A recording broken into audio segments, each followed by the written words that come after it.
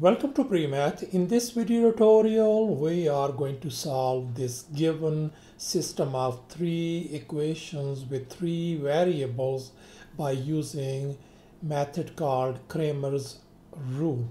The very first thing, just keep in your mind that these x, y, and z variables are nicely aligned, like x variables are right up here, y's are here, and z's are here. And one more thing over here, as we can see in third equation, y variable is missing. So wherever any variable is missing, we just put down 0 times that variable. And let's now look at the first equation. We have a z over here, and its coefficient, there's no coefficient by default, it's going to be 1z. In the second equation, this is going to be a negative 1z, its coefficient, and that's it. So we can nicely write this system of equation like over here: 5x minus 4y plus 1z with a coefficient 1, and here coefficient of z is negative 1. And in that third equation we have 0y, and on the right hand side I have given these numbers a different color. And finally, in this last table, I have just put down the coefficients of x, y, and z nicely, as you can see. The next thing is, right now we want to solve this system of equation. That means we are looking for x value, we want to find x value, we want to find y value, and we want to find z value. So we have nicely set up these x, y, and z variable with one box on the top and one box at the bottom, and these boxes are called the determinants of 3 by 3 matrix. Once again, these boxes are called determinants. Now in the next step, we are going to fill out these boxes. To fill out these boxes, let's go ahead and look at this part only, the left hand side to these equal sign, this box over here. So we are going to fill out all these numbers on these boxes on the top and at the bottom. That's what we are going to do. And here, as you can see, we have nicely filled out all these numbers in all these boxes. And here is our last step. Let's look at these numbers on the right hand side, this column. This is going to go for this x variable, is going to go in this column. For y variable, this is going to go in this column, second column, and for z variable it's going to go to the last column. All right, just keep in your mind, that's the next step we are going to do. And here we have nicely filled out these columns the way I showed you before. So thus our final product is going to be, I'm just going to go ahead and copy down everything like this one over here by myself. Over here I'm going to write down -1, 0, 5, -4, 2, 0, 1, -1, -7. Likewise, for y on the top part is going to be 5, -3, 10, -1, 0, 5, 1, -1, -7. And for z, the top determinant is going to be a 5, -3, 10, -4, 2, 0, -1, 0, 5, and the bottom determinants going to be 5, negative 4, 1, negative 3, 2, negative 1, 10, 0, negative 7, and it's going to be same over here as well. And here we have nicely filled out our determinants on the top and at the bottom. And as you can see that we have nicely set up these determinants, now the next step is we will start evaluating these determinant one at a time. Let's start off the bottom determinant, the determinant at this bottom. We're gonna find the value of this determinant first. And here I have copied down this bottom determinant right up here.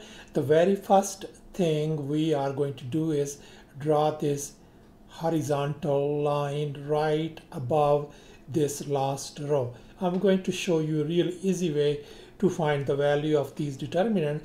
Let's crisscross right now. Let's multiply. 5 times 2 is 10. And then right after that one, you put a minus sign, and then we cross multiply the other way around. Negative 4 times negative 3 is 12. 10 minus 12 is negative 2. Whatever number we got, negative 2, is going to go in the opposite side over here. Negative 2 we are going to put down right up here. Let's repeat this process with next two columns. First we're going to multiply this one. Negative 4 times 1 is negative 1 is positive 4. We put a minus sign. Then 2 times 1 is 2. 4 minus 2 is 2. This 2 is going to go in the opposite side. And finally, let's look at this one, this very first column, 5, negative 3. Let's copy and paste over here on this side, 5, negative 3. And let's crisscross once again with these two columns. 1 times negative 3 is negative 3. Then we put a minus sign, and then 5 times negative 1 is negative 5. Make sure you put a minus sign in between. So we got negative 3, negative and negative become positive 5. That's going to give positive 2. This positive 2 is going to go in the middle over here.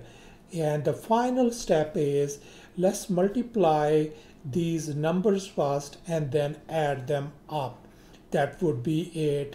We're going to get the value. So once we multiply, 10 times 2 is 20, plus 0 times 2 is 0, minus 7 times minus 2 is positive 14. Let's add them up. So that is going to give us 34. So that means the value of this bottom determinant, this one, turns out to be 34 at the bottom. Since these determinants and these determinants are same, so that means we're gonna have 34 for these one as well at the denominator. Now let's go ahead and start evaluating this top determinant for x. And here I have copied down that top determinant right up here. Once again, the very first step is draw the horizontal line right above this bottom row. The next thing is we're going to crisscross. Negative 1 times 2 is negative 2, minus 0 times negative 4 is 0. So we're going to get negative 2. So this negative 2 is going to go in this opposite side. Let's crisscross the next one. Negative 4 times negative 1 is positive 4. Then put a minus sign. 1 times 2 is 2. 4 minus 2 is 2. This is going to go in the opposite direction. And finally, we're gonna copy and paste this -1 and 0 on this side. And let's crisscross once again. 1 times 0 is 0 minus -1 times -1 is +1. So that's going to give us -1. That's going to go in this middle. Let's simplify now. Go ahead, multiply and add them up. So this is 5 times 2, 0 times -1, -7 times -2. So that is going to give us 10 plus 0 plus 14, and that is going to give us 24. So this 24 is the value of this top determinant for x. I am going to put down 24 on the top for x right up here. And now we are going to find the value of this top part, top determinant of y now. And here's the determinant that I have copied down. Once again, the very first step is draw this horizontal line right above the bottom row. And then let's crisscross. 5 times 0 is 0. Then we're going to put a minus sign. -1 times -3 is +3. So that is going to give us -3. This -3 is going to go in the opposite side. Let's crisscross the next two. -1 times -1 is +1 minus 1 times 0 is 0. That is going to give us 1. 1 is going to go in the opposite side. And then finally, we are going to copy and paste 5, -3. And let's crisscross over here. 1 times -3 is -3. Let's put a minus sign. 5 times -1 is -5. So that's going to give us -3. +5 is 2. So 2 is going to be in between 2. Let's go ahead and multiply these numbers, and add them up. 10 is going to multiply to 1, 5 with 2, -7 with -3. Let's multiply and add. That's going to be 10 plus 10 plus 21 is going to be 41. All right, just put down 41. So that means the value of this top part of this y turns out to be 41. Let me just write it down over here. And finally, here is the top part of the z, top determinant of z that we're going to evaluate. Once again, the very first step is let's draw this horizontal line right up here. Let's crisscross. 5 times 2 is 10. Then put a minus sign. -4 times -3 is 12. That's going to give us -2. This -2 is going to go in the opposite side. Let's crisscross the next two columns. -4 times 0 is 0 minus, and then 2 times -1 is -2. So that's going to become 0 plus 2 means +2. This +2 is going to go in the opposite side. And finally, let's copy and paste this part, -5 and -3 rather. Let's crisscross now.